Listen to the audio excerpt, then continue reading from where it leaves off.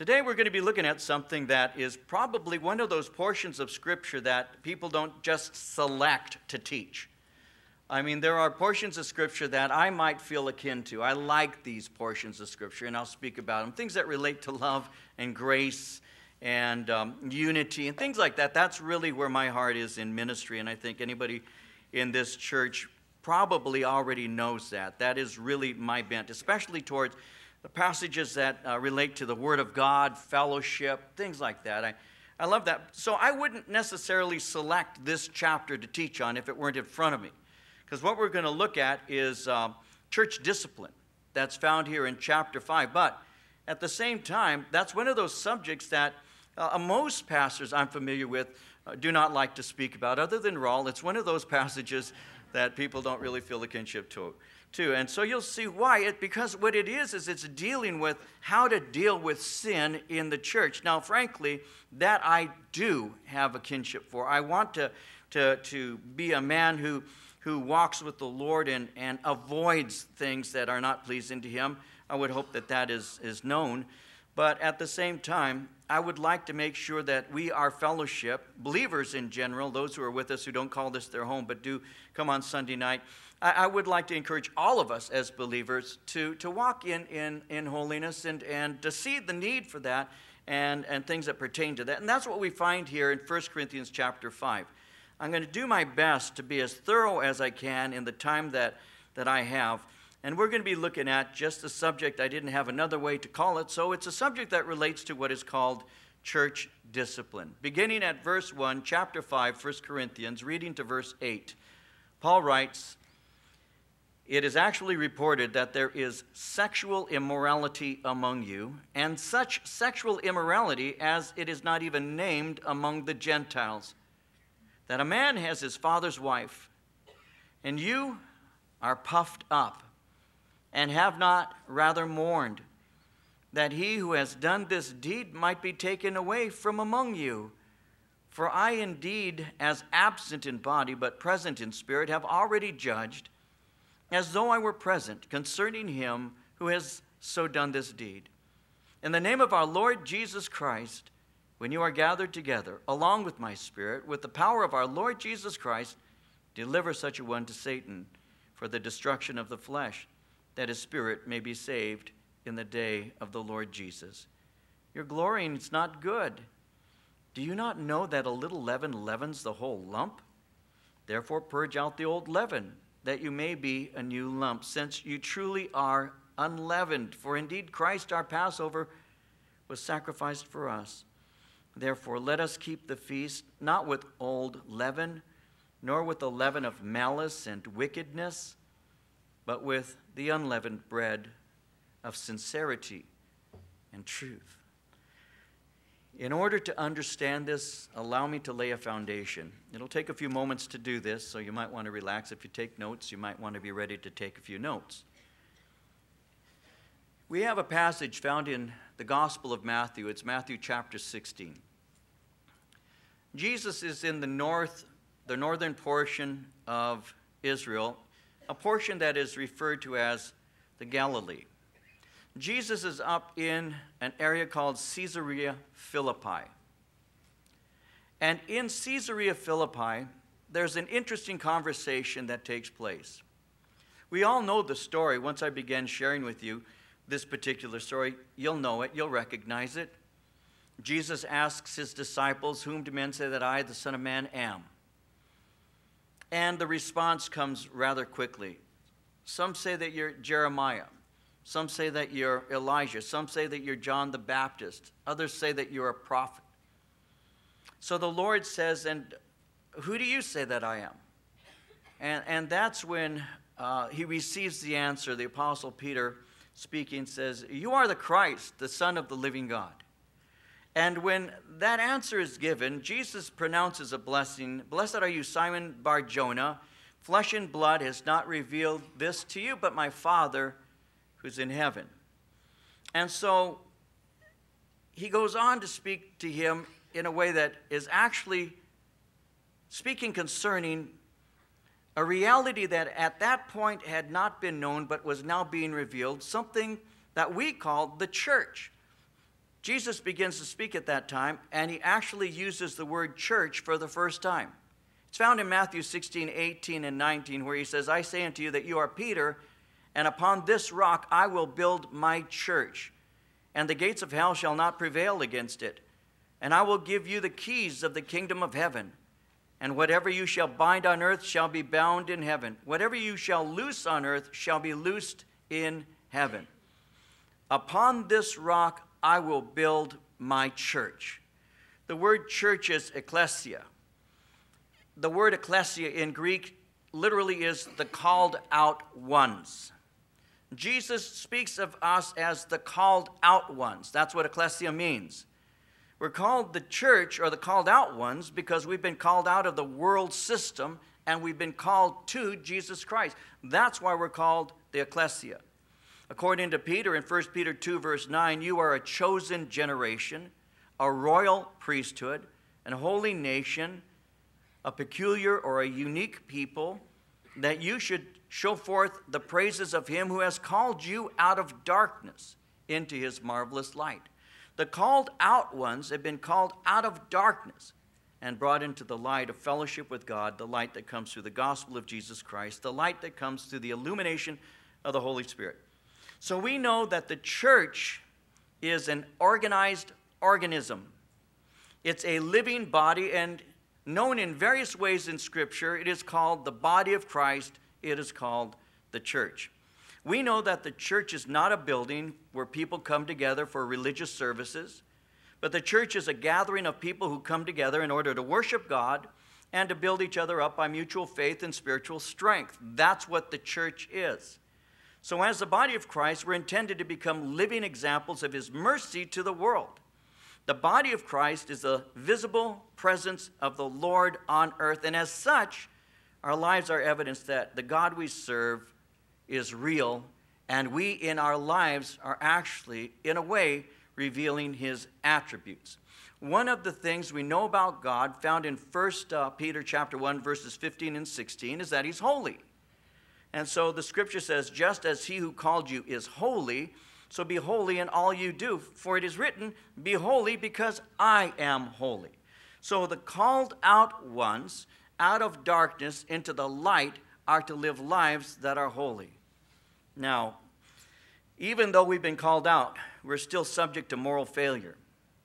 And because we are subject to moral failure, God, in his organized organism, has actually established something that is referred to theologically as church discipline. The reason that church discipline actually exists is because it is intended to protect the holiness of the body of Christ. Now, it's not intended to enforce an outer appearance of holiness, because you can see that most anybody can have an outer appearance of holiness. When the Lord Jesus Christ was walking the face of the earth, the ones who had the most outer appearance of holiness were the Pharisees, the separated ones. People regarded them as having a moral perfection, if you will. That's why when Jesus was speaking on one occasion, he said, your righteousness needs to exceed the righteousness of the scribes and Pharisees. And those whom he was speaking to as men were at a loss, because who could be as great as a scribe or a Pharisee? These were the most worthy people in the society. How can we have something as righteous as they? How could we in any way? Well, the whole problem is they had an outer righteousness, and we know that. All we need to do is read Scripture, especially Matthew 23. Jesus says, you're whitewashed tombs to them. He says, you're nice and clean on the outside, but on the inside, you're filled with decay and dead men's bones. You look good on the outside. You broaden the hem of your garment. You wear your phylacteries. You stand on street corners and pray. You fast. You give. You do all of the outer religious things. People regard you as being of high reputation and moral excellence, but your lips profess to know me, but your heart is far from me. So Jesus could see their hearts, where all man could see was their actions. And so church discipline is not intended to enforce some rigid outer appearance, that we all look like we're holy, because it's not hard to do. Just buy a big tuna fish and put it on your chest there, big ichthus, or carry a 500-pound family Bible, and people can say, man, that person is really holy. Look at all the bumper stickers they have on the car. They're always involved in one thing or another. That's just religious activity. That isn't necessarily revealing condition of the heart. We know that. We know that. And so what the Lord would have us to do is to have a holiness that is not just an outer at all, but it's something that happens from within. And so what we have is we have church discipline, but it's not intended to enforce some outer appearance. It's actually in order to safeguard the life of the body of Christ, because something that people don't seem to know today, and I say this with some experience because I see this pretty clearly, is a lot of people don't seem to understand that sin doesn't just affect one person. Sometimes people who are involved with sin will say, it's my life and I'll do what I want. What's it to you? Well, my sin, your sin doesn't affect one person. It affects everybody. It affects everybody in the body of Christ. The way that I, as a husband and a father, the way that if I do something that is morally unacceptable, I am not just affecting myself. It isn't just David that's affected by that. And I can't say, well, you know what, it was my decision. I did this, no big deal, doesn't affect anybody, it's just on me. No, it affects not only me, it affects my wife, it affects my children, it would affect my grandchildren, it'll affect my mom, my brother, my sisters, it'll affect everybody who knows me. So my sin doesn't just affect me, and yet people today seem to, well, we're just, let's face it, so self-centered that we think the whole world pretty much revolves around just me, and that's why it's difficult for me to understand that my sin affects other people. Everything I do affects somebody else. That's the way the body of Christ was intended to work. Sin doesn't affect just one member. It affects everybody. And how sin is responded to will send out a message. Do we or do we not believe God's word? When you look at the subject of church discipline, quite obviously this cannot be something that I go through with great detail, because frankly, there are whole volumes and books that are written on this subject, and we only have a short time to look at it. But as we look at the subject of church discipline, and we'll be looking at this as it takes place in chapter 5 here in 1 Corinthians, we need to know that church discipline is both preventive as well as corrective. It's preventive as well as corrective. Church discipline actually has those two aspects. One, preventive discipline occurs through the systematic teaching of the Word of God. You see, when the Word of God is taught systematically, you receive the whole counsel of God. When you receive the whole counsel of God, the A to the Z, you're able to be well, or at least it is a potential to be understanding enough to have a regard for things that matter.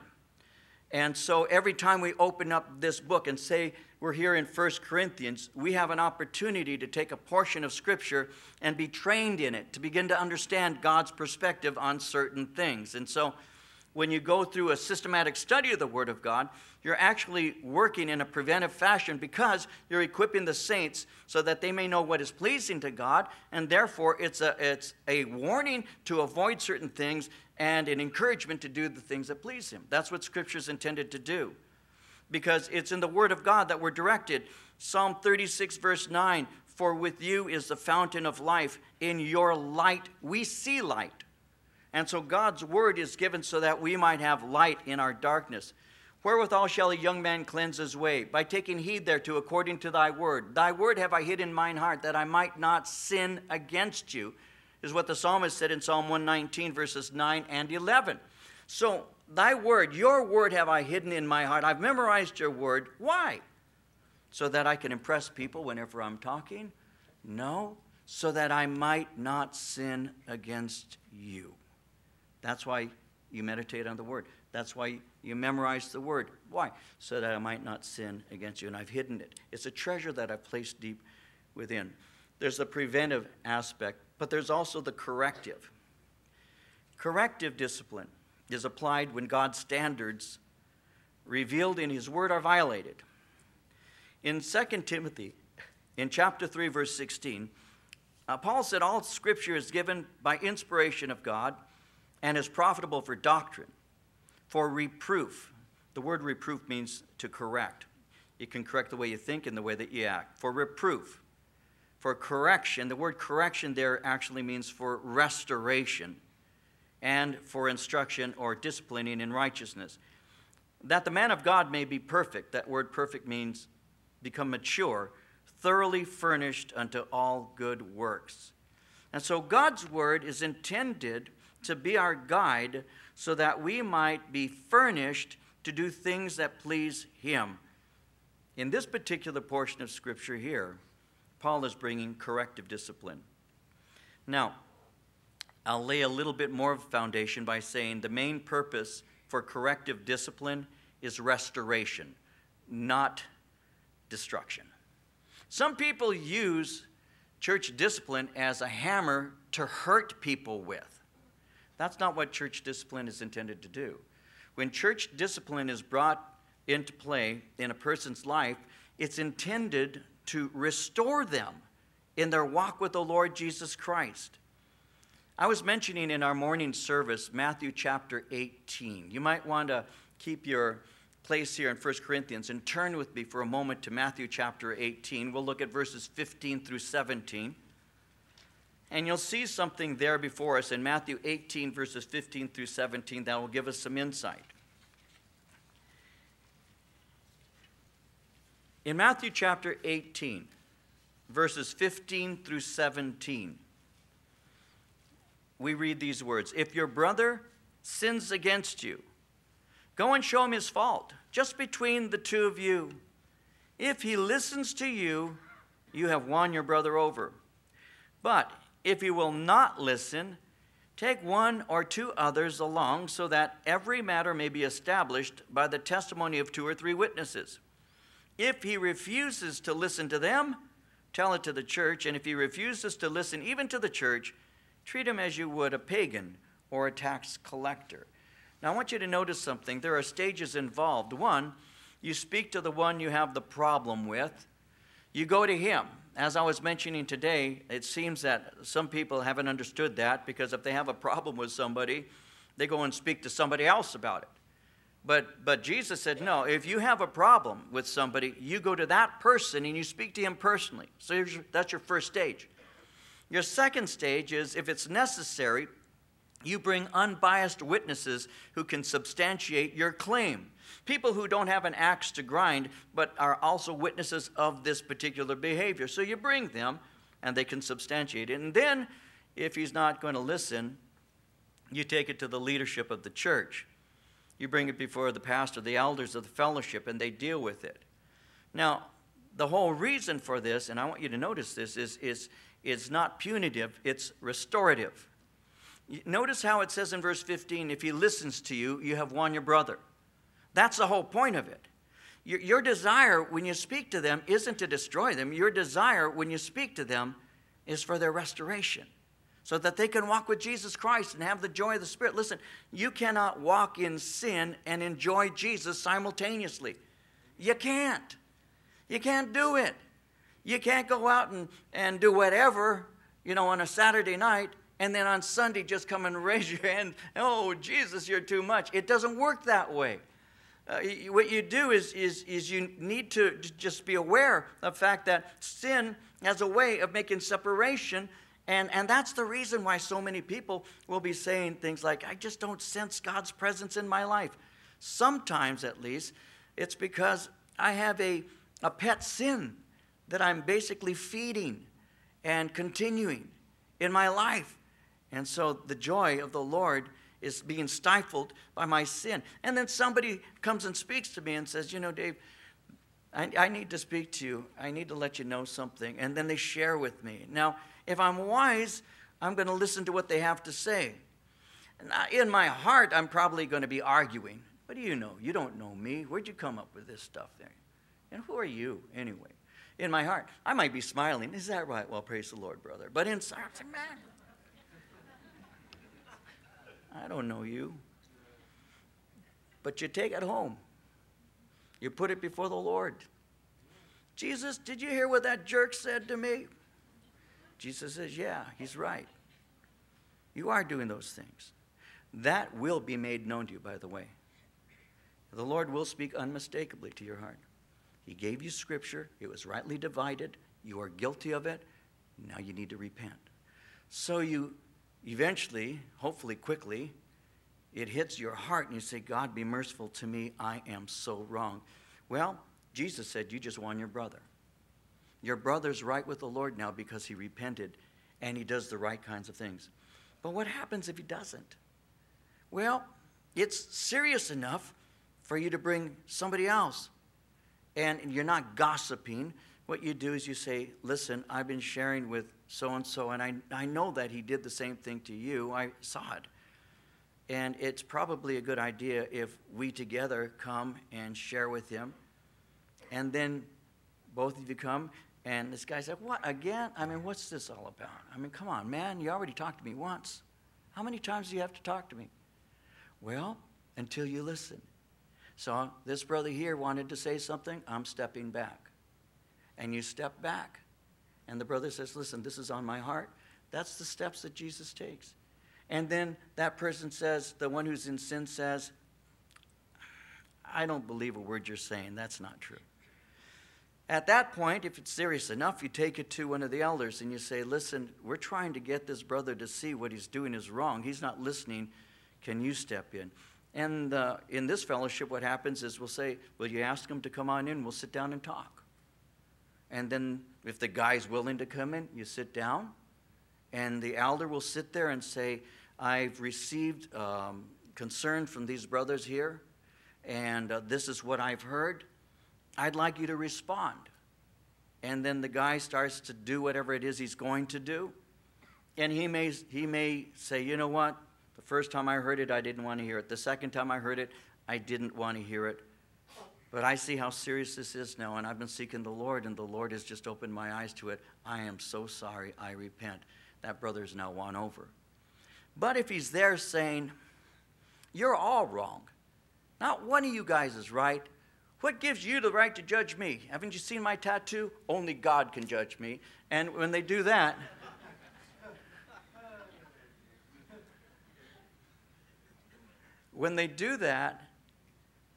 then you say, and you're going to see this in a moment, bro, it's quite obvious that what you're doing is willful sin and you're unrepentant.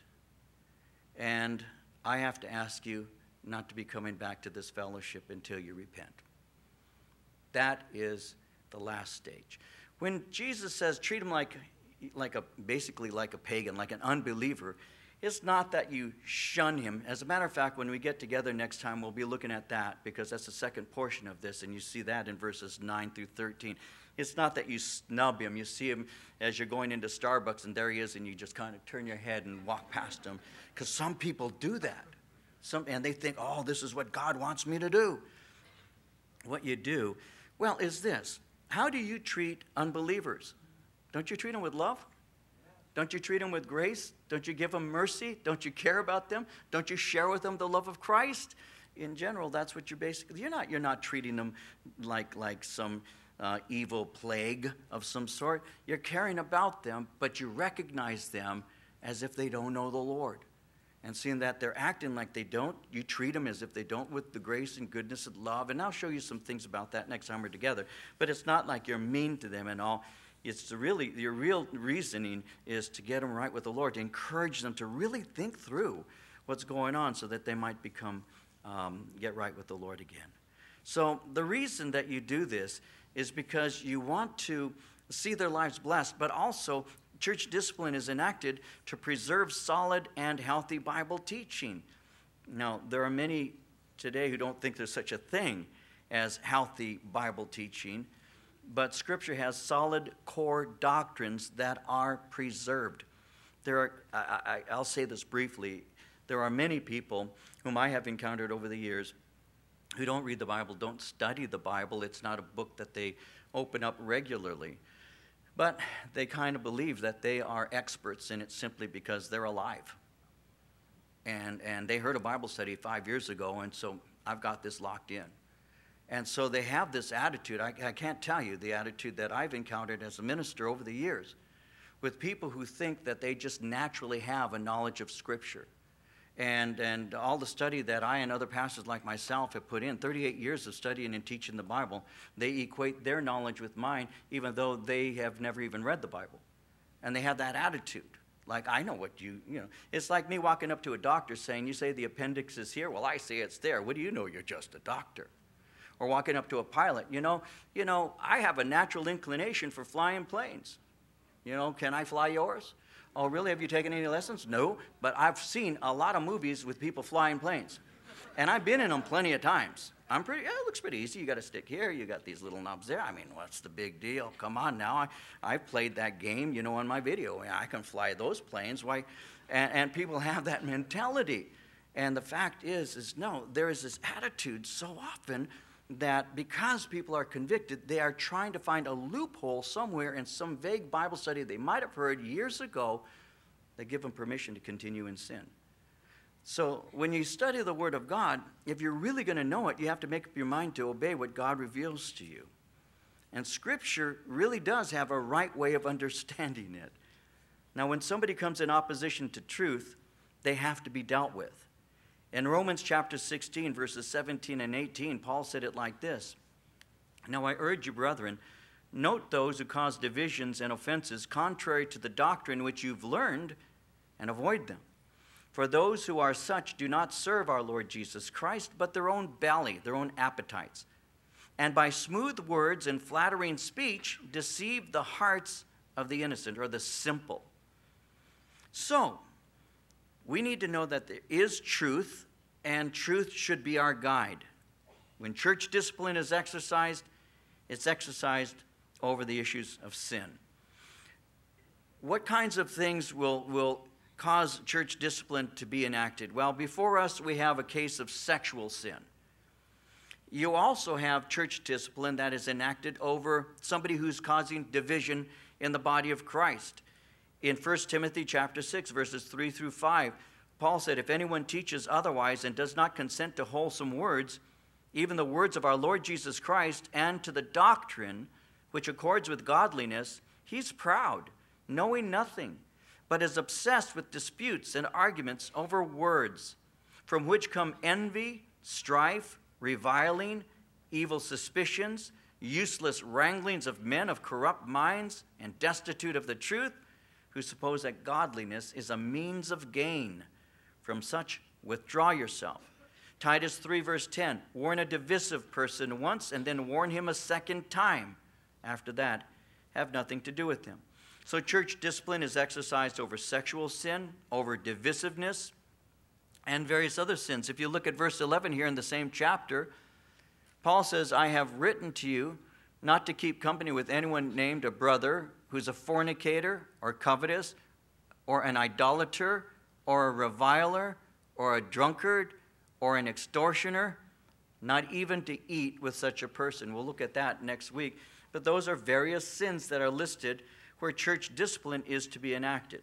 Now, when church discipline is enacted, when you actually are bringing corrective discipline, there needs to be a proper attitude. The attitude should be humility and understanding, and it is enacted by spiritually mature leaders.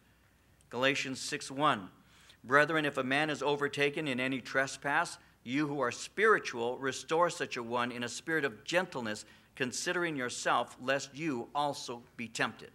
And so when it's enacted, it is enacted by spiritually mature individuals who are aware of their own weaknesses, which means that they bring it to bear with humility. Now, what happens when a church leader is in sin? With a church leader, witnesses are needed, and they are especially needed, as in all sin. But when you bring the witnesses, if the leader is guilty, then it is something that those who are in the know, if it's something that's being done, will say in a meeting. See, the way it normally works is if somebody's sin is known by all, it's dealt with in front of all. If somebody's sin is known to a group of people but not all, then it's normally dealt with that group of people. And so in the case of a church leader, if somebody comes to a church leader, those who are aware of this will be part of this. The witnesses will come, and that leader is going to be dealt with in front of those who are aware of it.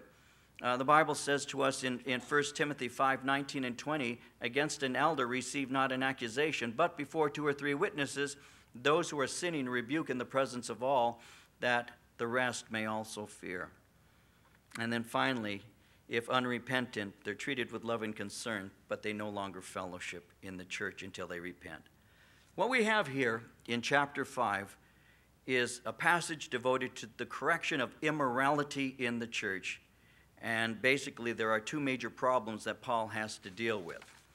First, there is sexual immorality that exists in the church. This exists in the church in the first place. It has to be dealt with. But second, what is of great concern also, notice with me, and we'll see this in a minute, is the response of the church to the sin. That is a really telling thing, and that brings great concern to the Apostle Paul. So as that was your introduction, let's get into the study. Verse 1. And I want you to see how he's writing. It is actually reported that there is sexual immorality among you, and such sexual immorality as it's not even named among the Gentiles, that a man has his father's wife. This is one of those sins that even the blatant pagans don't do, is what he's saying. This is something that would shame a heathen. The Greeks don't think this is a good thing, and the Greeks were very free thinkers when it came to sexuality. But they had a myth, all of us have heard of it, the myth of Oedipus. And that story of Oedipus having relations with his mother was to illustrate how disgusting such an activity is. And so Paul is speaking and saying they don't even have anything to do with it. The pagans themselves don't have anything to do with this. And yet, notice he says it's actually reported. In other words, it is common knowledge and generally known that there is fornication in your fellowship. Your church has a reputation in the community, and whenever your church, the Church of Corinth, is brought up, this is also mentioned. Your reputation is that you have sexual immorality in your midst that is tolerated and unchecked. Now, in chapter 1, verse 11, we know that the household of Chloe had brought a report, so Chloe most likely brought this sad news to the Apostle Paul. And he speaks of it. He says, such sexual immorality as it is not even named among the Gentiles, that a man has his father's wife.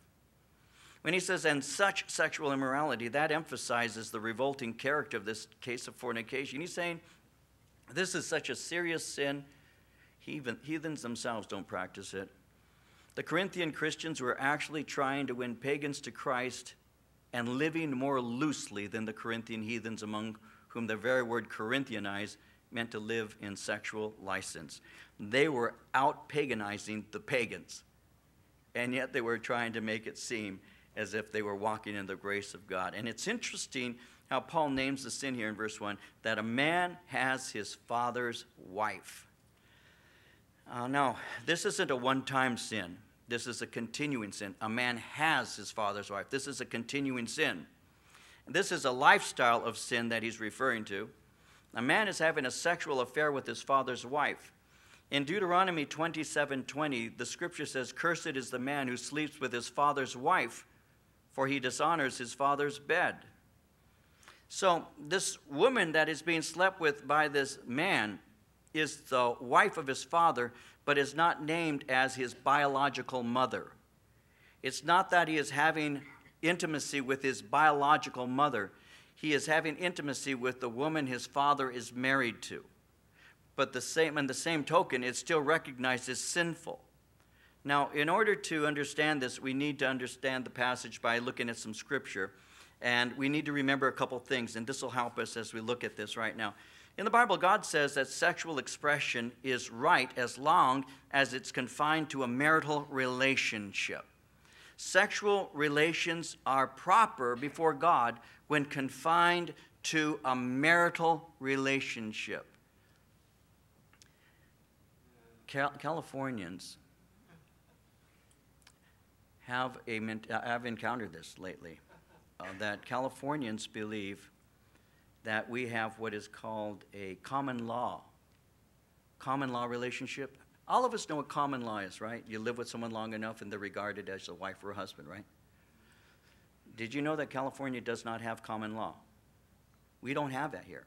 That's not part of our system here in California. There are some states that have that. California is not one of them. So when people are living together, they are not regarded under California law as being married. There are people who come to church. I have met people in this church who have spoken to me after services, who have introduced me to the person they're living with as their husband. But when you begin to speak to them, they let you know, we're living together, but we're husband and wife. Do you understand how awkward that makes me feel at that moment? Because I have to say something. I have to. And so what I do is I say, just a minute. And then I call Mike. Mike, can you come and talk to these people? No, I don't do that. But it is awkward. It is awkward. When somebody is living with somebody else, it is not marriage. The Bible calls it fornication. We used to call it shacking up. My mom used to call it playing house. But that's what it is. We used to have a saying, all of you have heard this if you're old enough. Some of you who are younger, maybe you've heard it said by the old relics around you.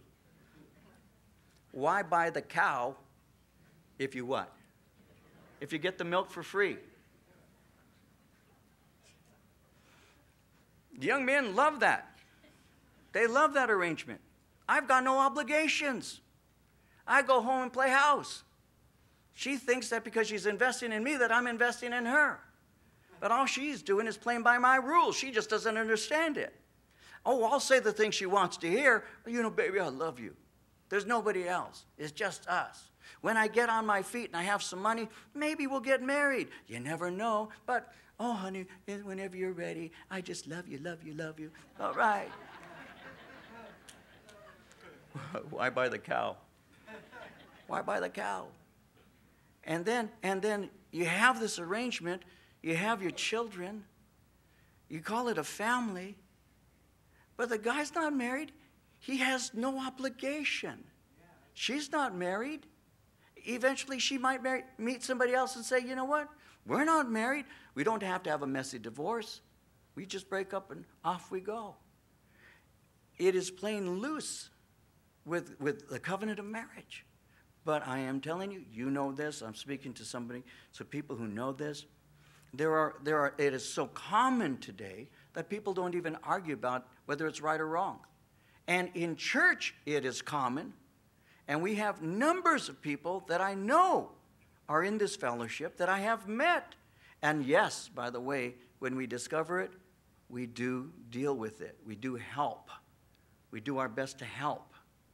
We have something here in California that's called confidential marriage.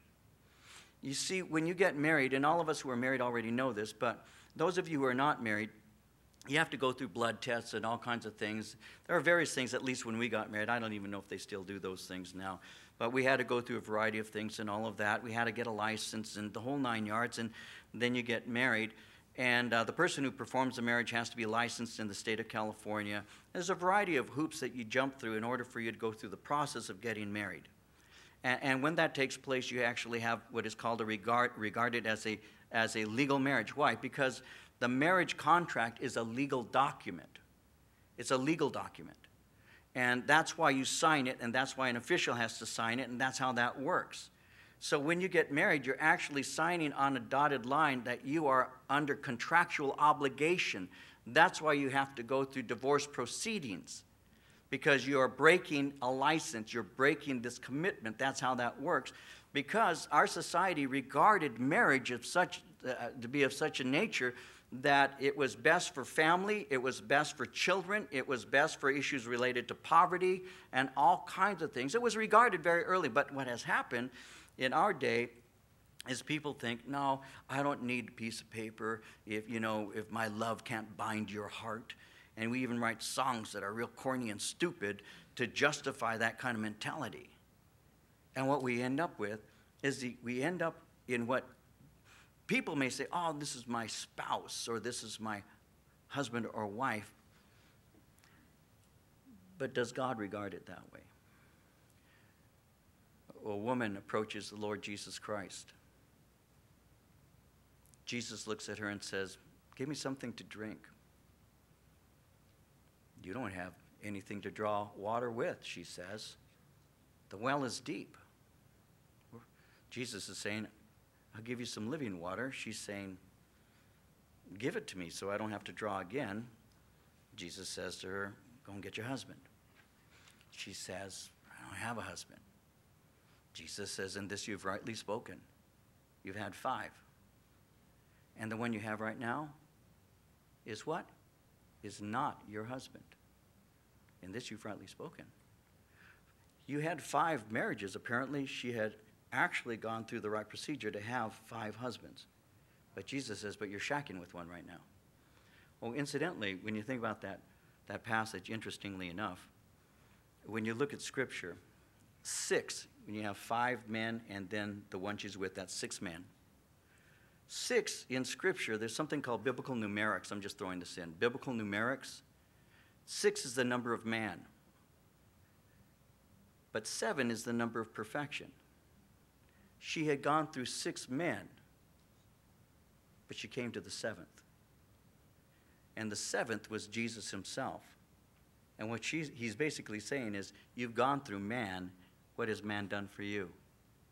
What you need is living water and the perfect man, because you see, what you want in your life is a man's love, but you're going for the wrong men. Jesus was saying, I'm the right man, because I'm not going to break your heart. And I'm not going to do you as these other men have. You can have living water from me. See, did Jesus say, oh, you've had 6 husbands? No, he said you have 5, and the one you have right now is not your husband. And so when we try and say, well, living together is equal to marriage, I do believe Jesus would argue with that. And I do believe that Paul would say, no, that is called fornication. That is sexual sin, because you're involved in sexual relationships outside of marriage. And the Bible makes it very clear that that is wrong. In 1 Thessalonians chapter 4, verses 2 through 7, you know what instructions we gave you by the authority of the Lord Jesus. It's God's will that you should be sanctified, that you should avoid fornication, that each of you should learn to control his own body in a way that is holy and honorable, not in passionate lust like the heathen who do not know God, and that in this matter no one should wrong his brother or take advantage of him. The Lord will punish men for all such sins. As we have already told you and warned you, God didn't call us to be impure, but to live a holy life. So the sin of fornication is consistently condemned in Scripture. Galatians 5:19 tells us that the acts of the flesh are obvious, including sexual immorality, impurity, and debauchery.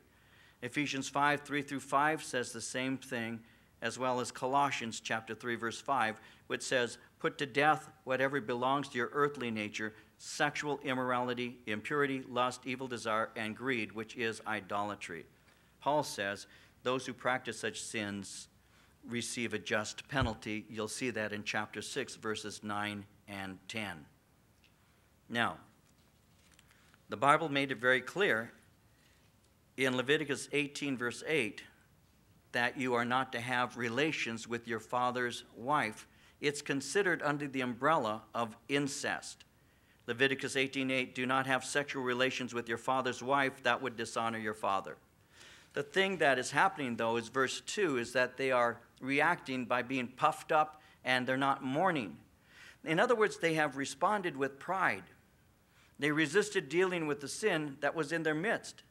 It's possible, some commentators believe that they felt that they were more loving by leaving them alone and not interfering in their lives. But a church that doesn't mourn over sin is on the brink of going under. We're to live lives that are holy and separated to God. Ephesians 5:11 says, have nothing to do with the fruitless deeds of darkness, but rather expose them. So we're not to ignore sin.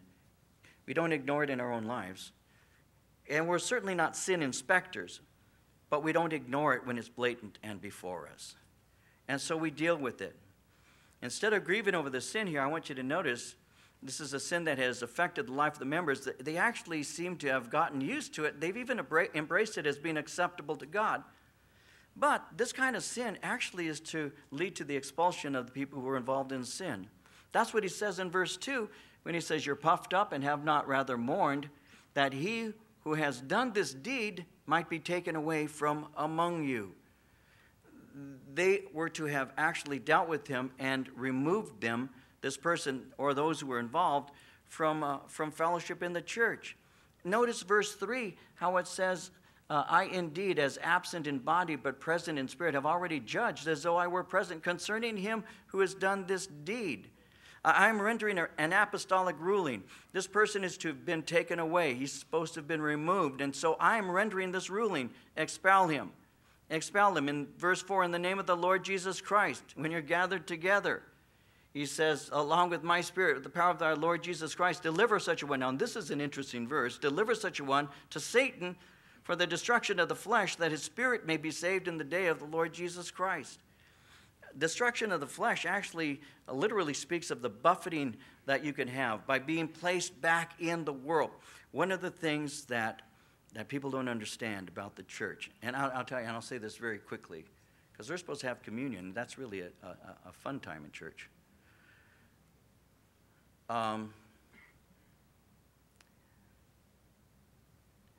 Okay, I'm going to try and make this practical, and I'm going to pretend that everybody is a member of this fellowship.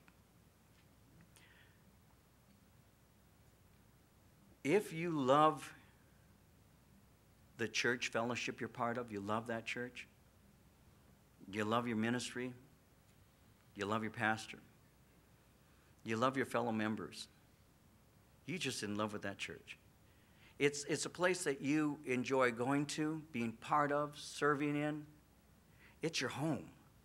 It's your home away from home. You're not one of these people who have to be reminded that church is starting. You're the person who actually enjoys the fact that it is, and it matters to you.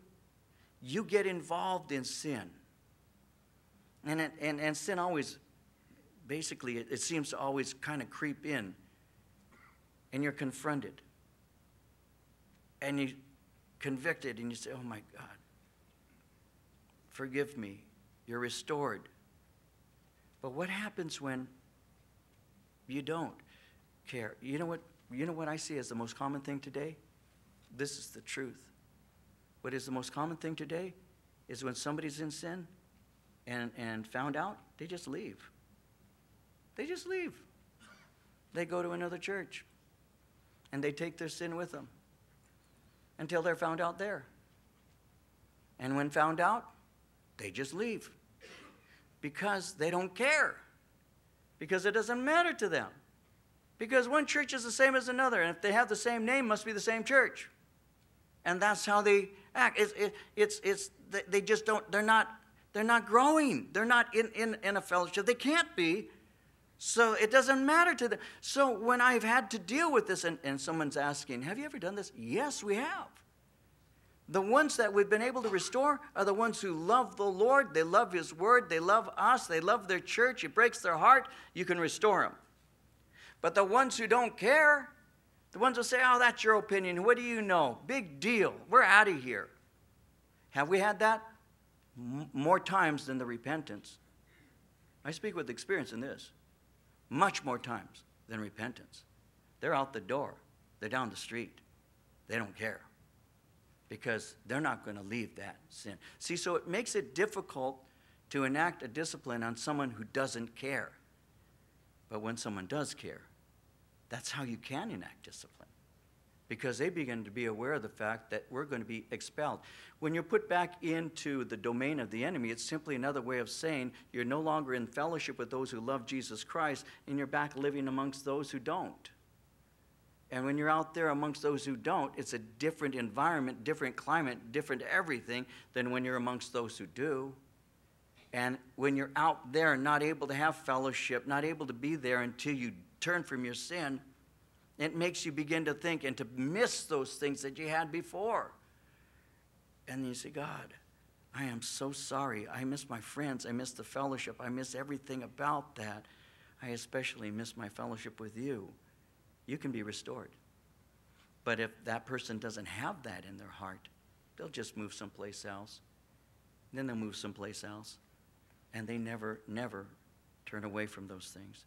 So what Paul is speaking about here is church discipline, where he says you need to expel them. They need to be set outside. Then he says in verse 6, your glorying is not good. Don't you know that a little leaven leavens the whole lump? A little yeast is going to infect the entire lump of dough. So what do? Well, purge out the old leaven, that you may be a new lump, since you truly are unleavened. For indeed Christ our Passover was sacrificed for us. You see, if you don't deal with it, then it's going to infect. Where sin is accepted, holiness is absent. So the Corinthians are fostering an atmosphere of unholiness under the excuse of grace. So the answer, purge out the leaven. Because if it's left alone, it's going to spread. It's going to pollute the church. And then he closes in verse 8 by saying, Christ, our Passover lamb, has been sacrificed for us. In the Passover celebration, leaven is absent because leaven represents sin. Jesus is sinless. The body must be pure. Is the body of Christ to be perfect? Not on this side of heaven. But are we supposed to close our eyes to, wink at, or even approve of sin? Well, the Corinthians seem to think, well, you know, we've got a sin that nobody else has. They were almost proud of it. He says, your glorying is not good. Because they were saying, oh, look at how gracious we are. We're so grace-filled. And Paul says, don't you understand that running around saying you're so filled with grace is missing what grace really is? Grace is not permission to continue in sin. Grace is God extending to you his favor to save you from it and out of it, not to continue in it. I got saved as an alcoholic. I didn't become a saved alcoholic. I got saved out of alcoholism. I was a druggie, but I didn't say, now I'm a born again. No. When I stepped away into Jesus, I stepped away from my sin, the sin that Jesus died on the cross to set me free from. And I have to tell you, when I first got saved, I still liked my beers and all once in a while, and I didn't have a whole lot of problems smoking a joint here and there. You know, I had glaucoma, and I did have a prescription. No, I'm lying. And I was convicted by the Holy Spirit, convicted by my friends who said, come out from amongst those things.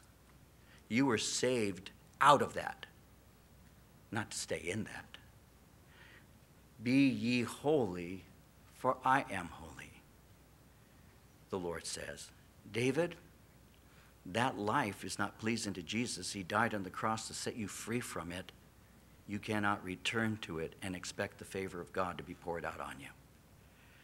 So early on, I began to learn the lesson of repenting as quickly as I can.